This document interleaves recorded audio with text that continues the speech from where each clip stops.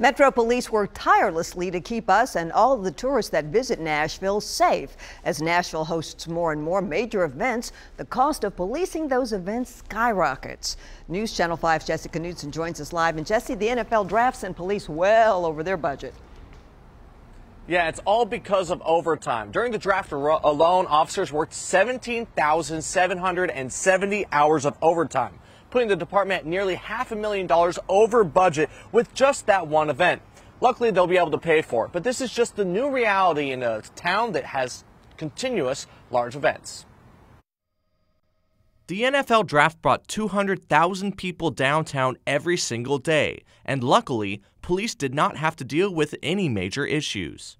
Police did a phenomenal job, as did all of our emergency services personnel. I mean, it really, from an outsider perspective and from the city's perspective, it all went off without a hitch. But with so many officers working on overtime, it's put a strain on the police department's budget. As Nashville has grown, special events have grown exponentially. You know, in 2006, to fund our special events budget in the police department, it was less than $1 million in 2006. Here in 2018, we're in excess of $4 million. That's Metro Police's Don Aaron in an interview from last year. And now in 2019, with the draft and other events, that budget is larger than ever, and they're still going over. Luckily, according to the city, these events are paying for the overtime in a roundabout way. Because of the additional sales taxes that are generated and other just economic benefits that we get from the event, I think they more than cover the cost of the additional overtime. I mean, that's what we're anticipating with the NFL draft, and of course with CMA Fest coming up, that's generally the case.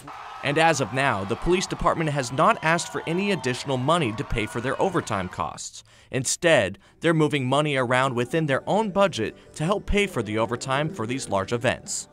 Right now, we've been able to keep up the pace, and we're just going to hope that we're going to be able to continue to do that.